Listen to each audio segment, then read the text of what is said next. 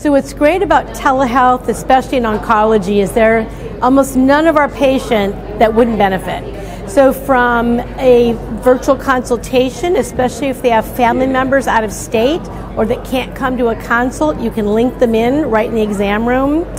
You can do follow-up visits. You can do genetic counseling. Our department's done that back to 1996, and then they train counselors around the country that are doing it directly. You can do nutrition, you can do social work, palliative care. There's really nothing you can't do that doesn't need a direct exam from you. You can partner with people, partner with your patients. It's really unlimited what could be done. The challenge is getting it paid for right now.